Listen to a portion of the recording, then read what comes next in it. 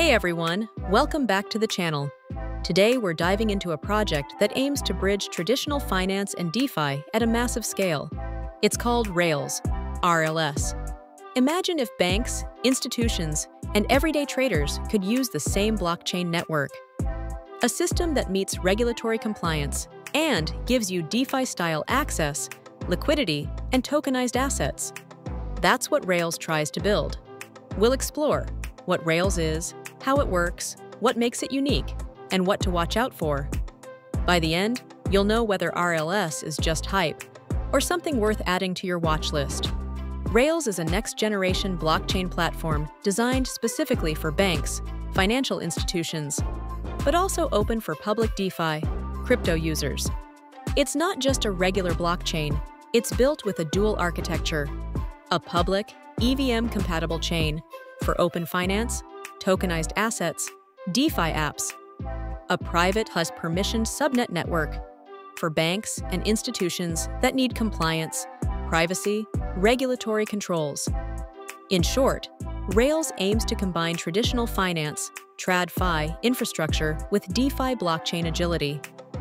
It's a bridge to bring institutional capital, real-world assets, RWA, and regulated banking flows on-chain, while preserving compliance and privacy. Let's break down the technical/infrastructure side. Dual blockchain model. Rails supports a public chain, open to all, and private chains, subnets, for institutions. This means a bank can run its private ledger,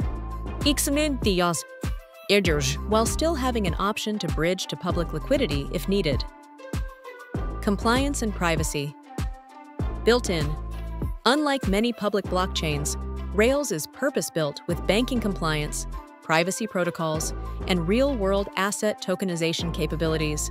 That's why they say it's the blockchain for banks. Real-world assets, RWA, and institutional use.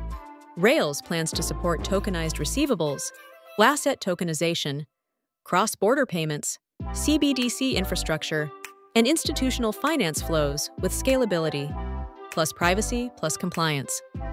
DeFi plus TradFi bridge. For regular DeFi builders or crypto users, they get all the perks of chain assets, liquidity, DeFi primitives, while institutions get security, compliance, and regulated Rails. This could be a major step toward mass adoption and bridging real financial world with crypto world. Now let's talk about the token that powers Rails. RLS. Total, max, supply, 10 billion RLS. Utility. RLS is designed to handle network fees on private chains, validator staking for institutions that act as validators, and ecosystem incentives. On public chain, it supports governance, potential fees, and tokenized asset infrastructure. Institutional usage. When institutions use Rails's private networks or tokenization services, they pay fees, and those fees are denominated in RLS. That gives real-world demand for the token, potentially creating long-term value if adoption picks up. Token distribution investing. As disclosed, Rails aims for an ecosystem-first allocation, part for community and ecosystem incentives, part for investors, part for core contributors and technology providers. Vesting schedules reportedly apply for team-sought investors to avoid sudden dumps. Current status? As of now, late 2025, Rails is in testnet, pre-mainnet phase. RLS is not yet broadly traded on major exchanges.